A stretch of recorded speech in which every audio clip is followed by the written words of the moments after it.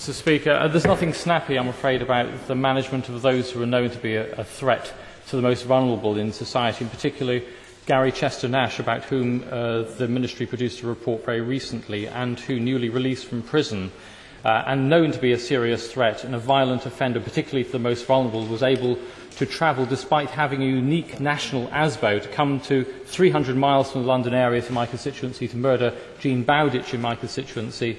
And despite many inquiries into this case, her widower, Mike Bowditch, remains angry at the fact that no one has been found to be responsible for the handling of this known serious offender. And I wonder whether the Minister has anything to say which I can report back to my constituent to reassure them that this system is actually capable of managing serious offenders like that.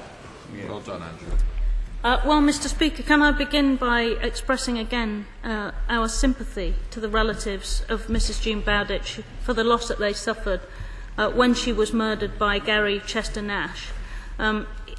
He raises important issues. The fact that we needed to ensure we learned the lessons of this particularly awful case meant that we did have a full Strategic Management Board serious case review in the London Mapper, and that we followed that up in government by asking Her Majesty's Chief Inspector of Probation to carry out a further full inspection to see to what extent the recommendations made by that report had been implemented. He's just published his report, as the Honourable Gentleman will know, which is called On the Right Road, which does indicate that there's more still to do. He made some recommendations. We will be trying to make sure that those further recommendations made by the Chief Inspector are all implemented. In respect of his particular constituent, it's impossible for any member of this House, Mr. Speaker, to take away the hurt and pain caused by being a relative of a victim of a particularly serious murder of this kind.